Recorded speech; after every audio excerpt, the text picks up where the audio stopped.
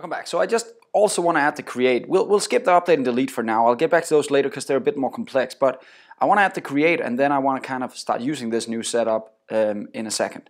So let's try and do the create. Let's try and jump back to our customer repository and find the create. There it is. It seems that normally we just find some kind of new ID and we add the customer to the database and we return the customer when we're done. Let's see if we can do something similar. Let's just copy this again to kind of have something to reference. And let's just remove the old the not implemented information right here. Let's just paste this in here. Now, how do we do this now? Well, actually, it's a lot easier because we don't have to worry about IDs. We have an SQL database or MySQL or something like that that takes care of figuring out IDs. So we don't have to do the first step. This is gone. We don't need that anymore. Now we need to add it. So let's try and see what we can do with the context. So we'll say context.customers. That's the table we want to add this in. And we'll say add. Really? Seriously? And I can say customer, and now I've actually added a customer.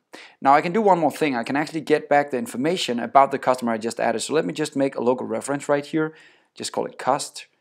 And I'll actually say .entity in the end. And that actually returns the actual customer that was just added for me, right? So let's just try and do that. And in the end, I'll just return the customer. Now this is almost enough. But the difference between the old fake database where we worked in memory, pretty much meaning as soon as I did this, it would be instant, it would happen right away.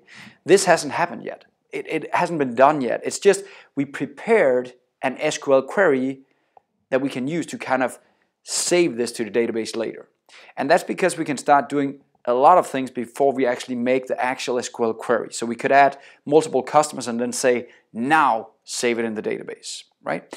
So what we need to do in the end is always when we make changes to a database, we need to end up by actually saving the changes. That makes sense, right? So I explained to the context, when I'm done doing all the different things I want to do, in this case it's very simple, I only want to add something, then save the changes, right?